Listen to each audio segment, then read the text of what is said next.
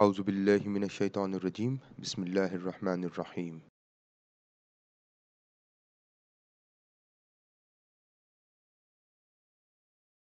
In this session, we are going to talk about how to write an engaging research paper or thesis introduction using ChatGPT. Now, before I move on, there has been a lot of discussion that should we use ChatGPT for our write-ups. Now, previously, there have been an opinion that we shouldn't use, but now the opinion is slightly changing and we see papers that are using ChatGPT as an author. Now, my take is slightly different here. I would encourage people not to use it unless or until they know what they are doing. Now, how would I know what I'm doing? I will only know what I'm doing is when I read papers.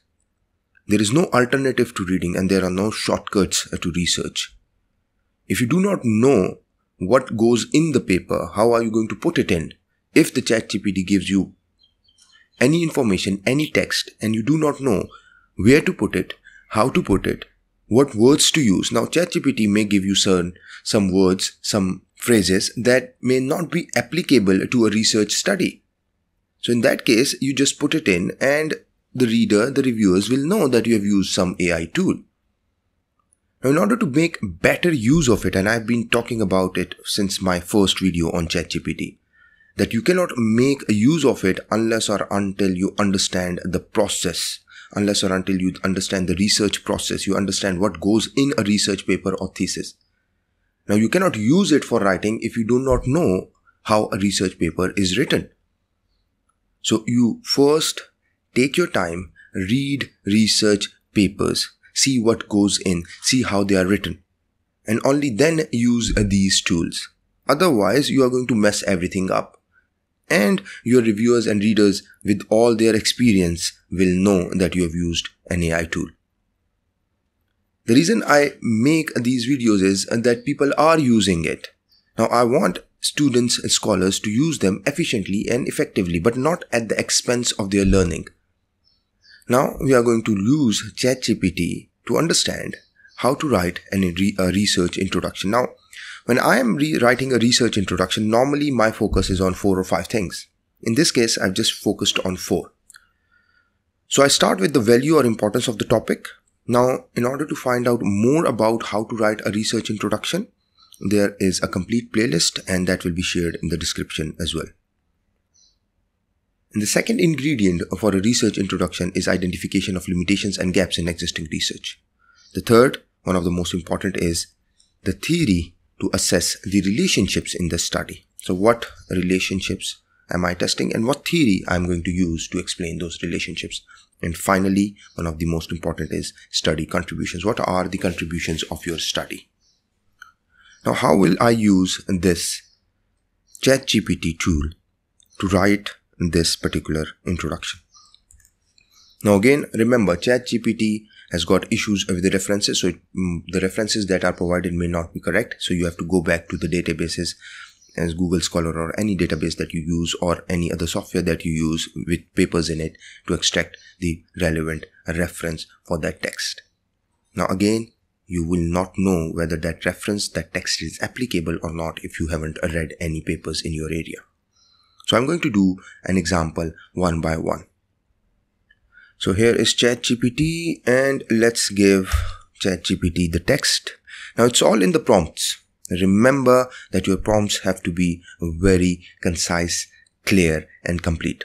Now, in this case, let's say my research title is Impact of Servant Leadership on Project Success with Mediating Role of Entrepreneurial Leadership. I'm in process of writing the introduction. Can you provide me with value importance of servant leadership in shaping project success in light of the references in text and full references in the end list, in the end as a list. So this is the detailed prompt. And since I'm just writing or planning to write the first part of my research introduction, that is value or importance of the topic, this is the prompt I'm going to provide ChatGPT with. Press enter. Now, here is the sample introduction for my topic. Now, again, the problem is old references. Look at this. Well, this is seminal work, so applicable. Quite old. Now, first problem, if you just copy it, the issue is that the references are not new. They are quite old, so you cannot use them.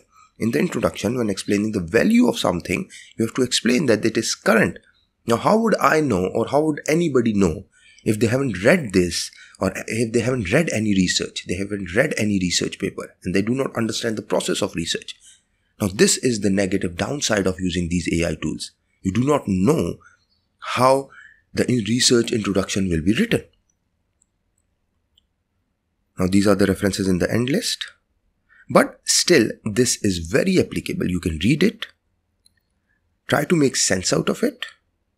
But if you do not understand the concept of mediation, you do not understand the concept of direct relationships, you do not understand the concept of servant leadership, all these topics, you do not understand the process of writing an introduction, this is of no use to you.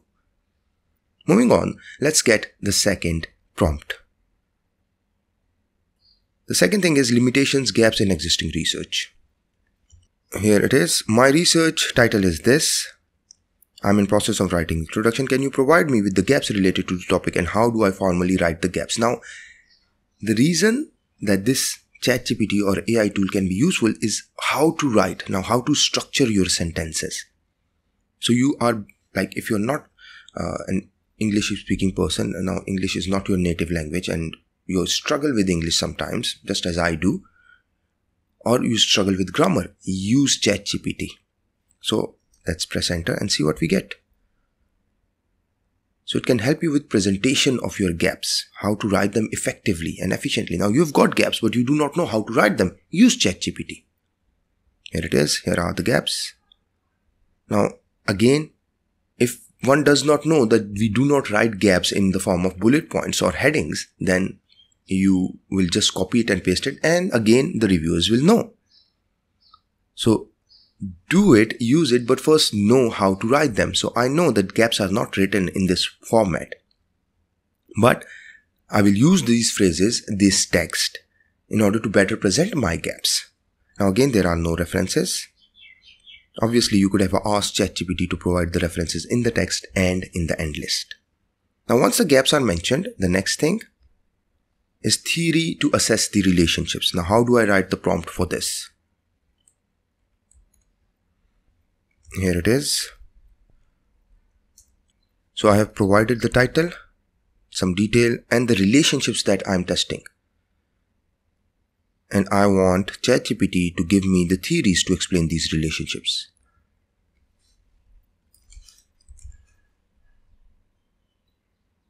Each of the following relationship.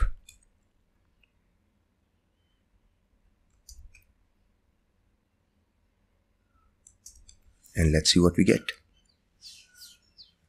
Now, to assess the impact of servant leadership on entrepreneurial orientation, we can have social exchange theory. Will make sense. RBV for entrepreneurial orientation and project success makes sense.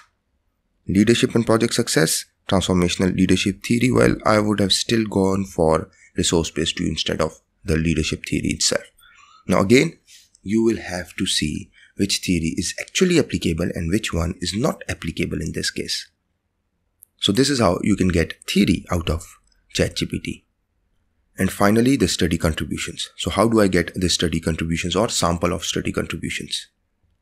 Now here it is. Let me put this prompt here. Again, two things remain same. And can you provide me a sample?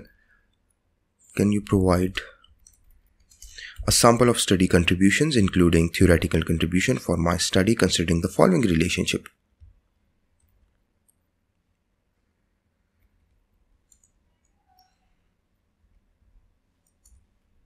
Now number 1 is this, number 2 is this, and number 3 is this. Let's see what we get. Now here it is. For this relationship, this is the contribution. For this is the contribution.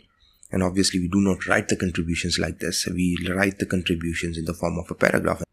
Now this is too textual, too much text in here.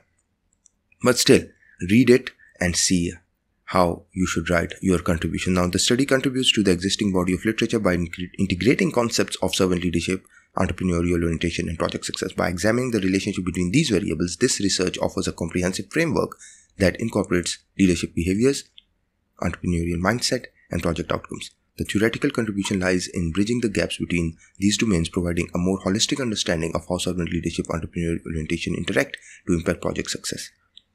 Now, let's change it slightly. Can you add the contributions to the theory in light of each relationship that I have proposed?